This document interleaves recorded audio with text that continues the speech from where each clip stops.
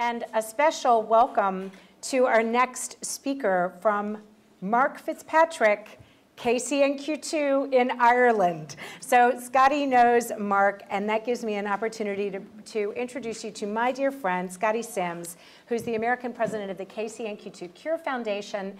And Scotty started a page for her daughter when her daughter was one of only a few in the world.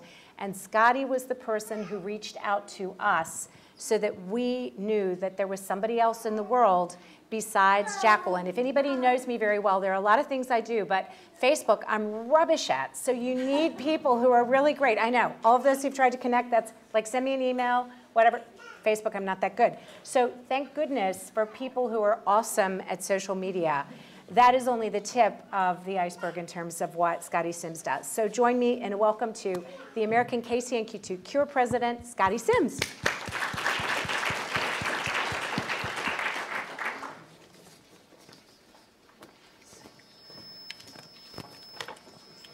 Okay. Hi, I want to thank you so much for this. So I am here today as a co-founder of the KCNQ2 Cure Alliance, and I'm also the mother to our 7-year-old daughter, Harper, who has KCNQ2 encephalopathy. She has occasional seizures, autism, and intellectual disability.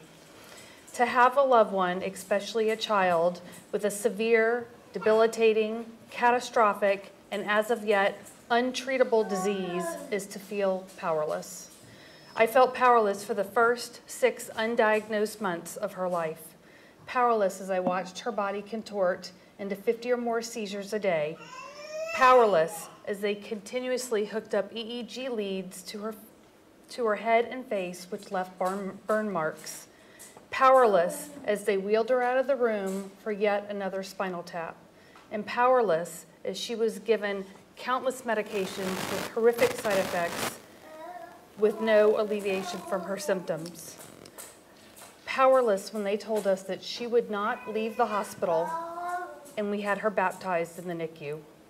But that changed for me, not because a cure was found for her disorder, but because I found something to do.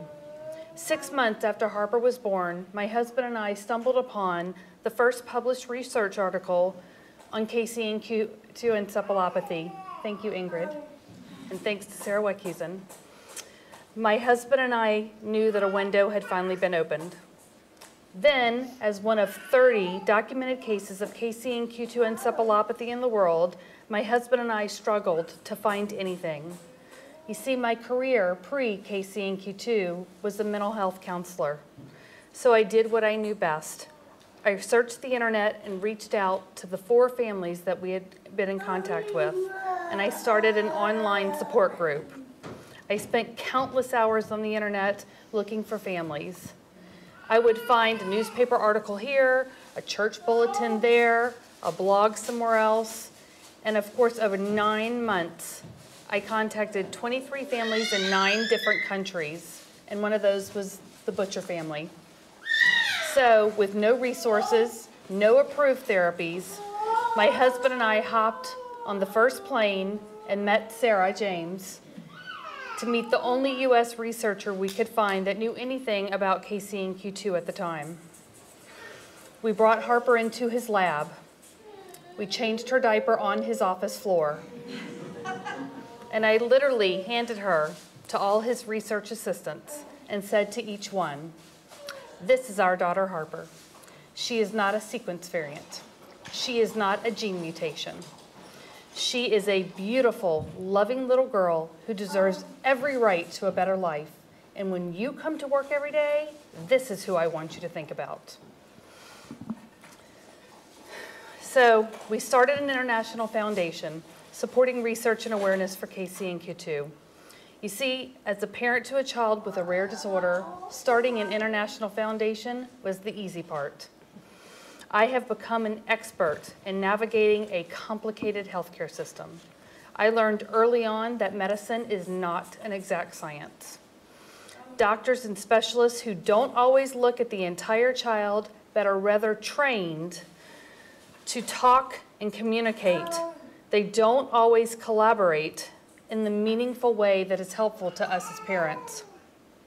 So not knowing what we could do, we reached out to the few experts we knew, and we held our first family and professional summit. Any parent of a child with a rare disorder not only has a full plate, but it is overflowing. Like you, on a daily basis, I am fighting for my child's needs to be heard, because she has a rare disorder that does not fall into those well-known categories like Down syndrome, cerebral palsy, who have strong communities with money, research, advocates, and have voices. But our voices are often lost in the masses, and I all know you know what I mean. Nobel Peace Laureate Juan Gary Mathau tells the story of a hummingbird with a forest fire. In the story, the hummingbird is the forest is being consumed by the fire. All the animals come out transfixed as they watch the forest burn. They felt overwhelmed and powerless, all except for the hummingbird. It says, I'm going to do something about this fire. So it flies to the nearest stream and picks up a few drops of water, goes to the forest and drops them on again and again and again. In the meantime, all the animals, the much bigger animals, the elephants, the lions, the tigers, come out and watch and stand there helpless, and they are saying to this hummingbird, what do you think you are doing? You are so little and so tiny. You cannot make a difference. Your wings are so small. And the hummingbird turns to them with each drop of water and says, but I am doing the best I can. So all of you here today have the option to carry water. You can choose not to sit by and watch the forest burn. Whether you are a small hummingbird with little drops of water, or an elephant or a lion or a tiger, you can join us in putting out this fire. In the mysteries and complexities of rare disease, we cannot know how much of a difference we will make or if we will succeed. But what we know is that we can keep carrying the water. Today we are asking for your assistance into putting out the fire before us, because these are our children. They are not labels. They are not gene mutations, and they are not sequence variants. They are beautiful and loving human beings that deserve every right to a better life. Thank you.